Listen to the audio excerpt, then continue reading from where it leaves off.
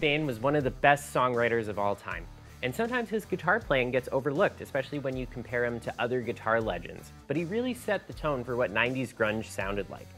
I know for me, when I think of 90s rock guitar, Kurt's sound is one of the first that comes to mind. So in this video, I'm gonna show you 5 awesome Kurt Cobain riffs that I love and have really influenced my playing. The first lick I'm gonna show you is arguably the most iconic one. We're gonna learn the intro to Smells Like Teen Spirit from Nevermind.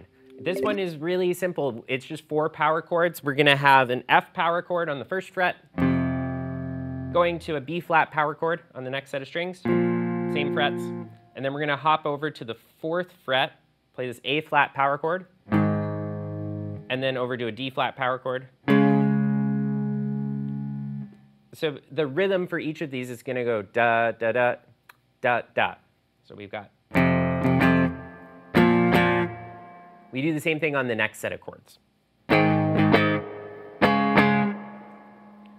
In between those two, we want to just add the open strings. It's really nothing more than just like that, okay? But it's going to be very controlled, and with the distortion, it's going to sound awesome. So we've got this.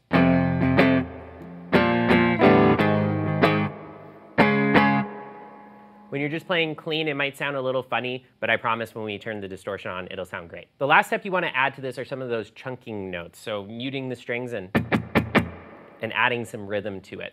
To be honest, I don't know if they really thought too hard about this, so you just kind of want to fill in the gaps. What I'm going to do is chuck, chuck, chuck, chuck. So down, up, down, up. Chuck, chuck, chuck, chuck. And at the end, I'm going to do 2. Okay, so. It changes a bunch in the recording. When he plays it live, he doesn't really follow that to a T. So you can kind of make it your own. Let's turn on the distortion and hear this all in one go.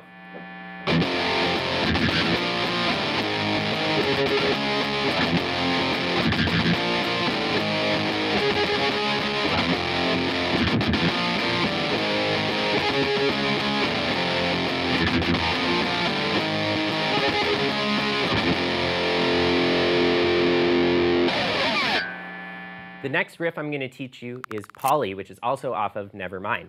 I love this one because it's such a simple chord progression, but it sounds so good. He plays it on acoustic, but I'm going to play this on my electric. So the chords are basically just E minor, going to G, to D, to C.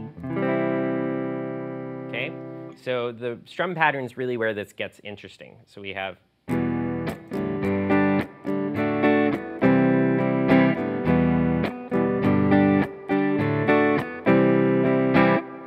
Kind of a weird one. There's some extra notes in there. You'll notice in this one he does play some of the open strings as in between chords.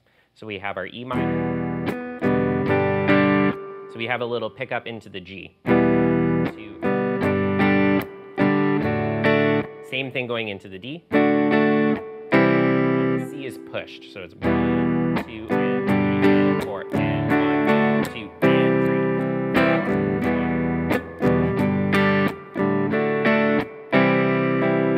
The trick is really keeping that right hand rocking down and up, really keeping that 8th note pattern going the whole time. That will really help with your strum pattern.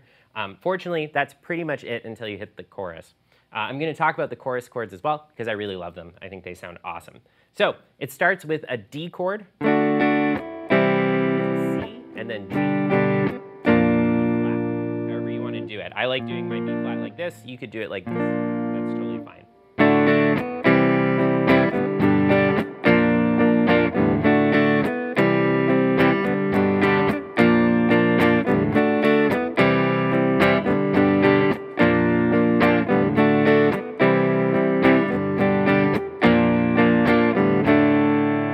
You'll notice that every other chord is pushed. So we go D, C, and then G, B flat. And we push the C and the B flat chords. So they're just an 8th note before the downbeat. So it's 1, 2, and 3, 4. 1, and 2, and 3, 4.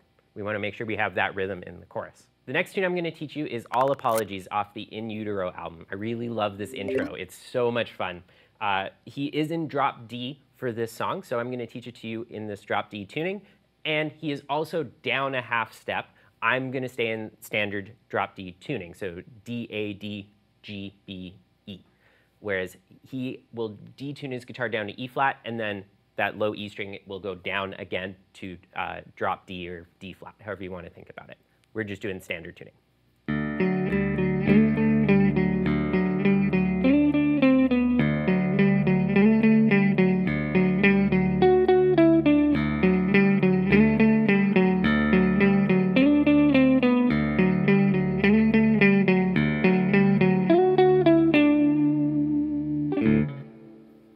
So this riff is kind of based around the same frets over 2 different strings. So we kind of have a 9, 10, 12 on the A string and 9, 10, 12 on the D string.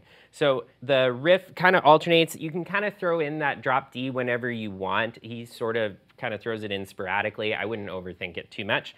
We're going to start with the drop D and then go to 9, 10, 9 on the A string. And then we're going to slide from 10 to 12. So after I slid, I re-hit the 12, 10, 9. So we got. And then we re-hit that low drop D, and we do that same 9, 9, 10, 9 at the beginning. And we're going to slide from 10 to 12 on the D string this time. So we got.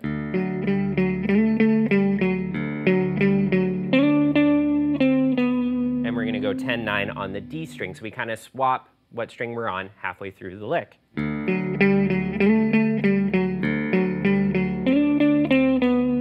then we repeat the first part. And then this one really comes out of left field, but sounds so great. He goes up to the 11th fret of the G string, down to the 9th fret of the G string, and then resolves it to the 12th fret of the D string. So we got, and I do slide into that 11. Let's put this whole riff together.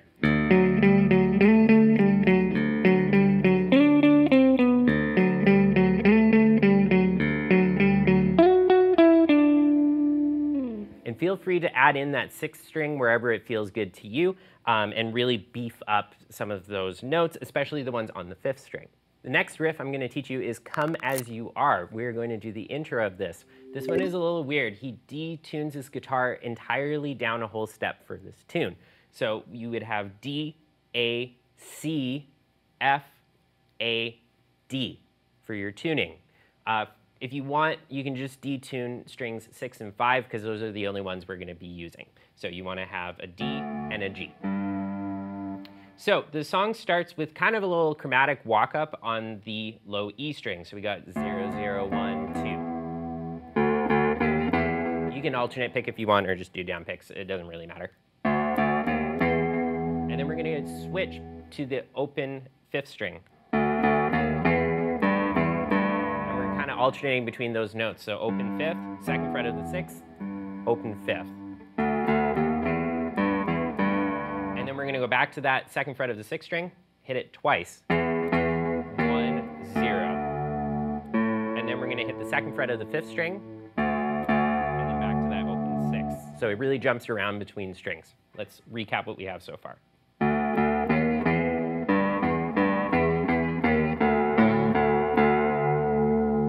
The last note, we just need the 2nd fret of the 5th string, and then we restart.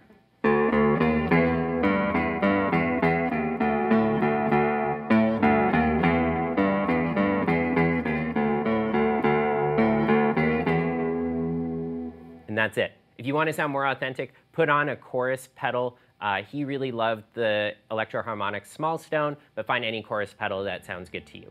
The 5th and final riff I'm going to teach you is Lithium, also off of Nevermind. It has such iconic, clean intro, and then when the distortion kicks in, it's really rockin' and really aggressive. So we're going to talk about both because it is the same chords between the 2 parts. For this song, he's also in that dropped tuning again. So the guitar is tuned down an entire whole step. So we have our D, G, C, F, A, D tuning. Yes, you can play this in standard tuning if you want. It'll just sound different from the recording. I find this dropped tuning sounds a lot beefier too, especially when you kick in the distortion. So let's take a look at it. So it starts with an E power chord, and then it's going to go to a G sharp power chord. then it's gonna go to a C sharp power chord,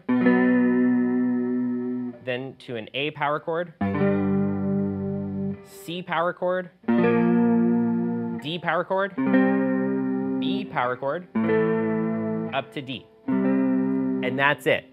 The hard part is what he's doing with his right hand on these chords.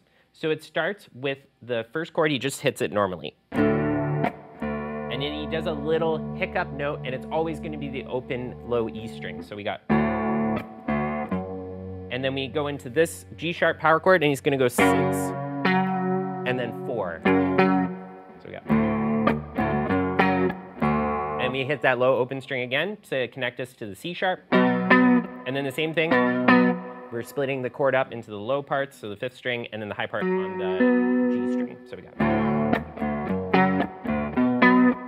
okay, another open low E string to get us to the A chord. On this one, he's gonna hit string 6, 5, 4, 5.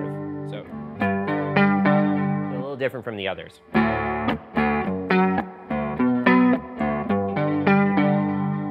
And then we just strum the chords straight up from the next chord on. So we got C, and then he slides.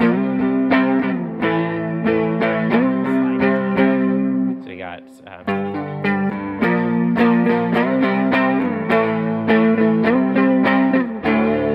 so we have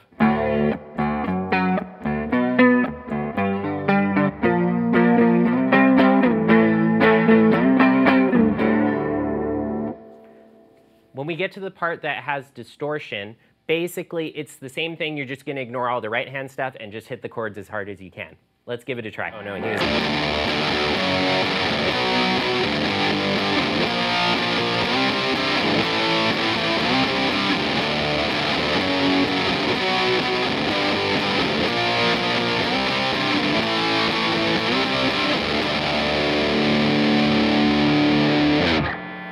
You'll notice that I was putting in those open strings in between chords. That is very, very Nirvana-y. So do that as much as you can. It doesn't matter if it sounds weird, it's going to work. Just really crank that distortion. Whatever distortion pedal you have, just put it at 10 and you'll be good. So there you go. That's 5 Nirvana riffs that I really love. It was so hard for me to just pick 5 because I really do love them all. They're so, so good. I'd love to know what your favorite Nirvana riffs are. So feel free to comment below and let me know which ones that you like.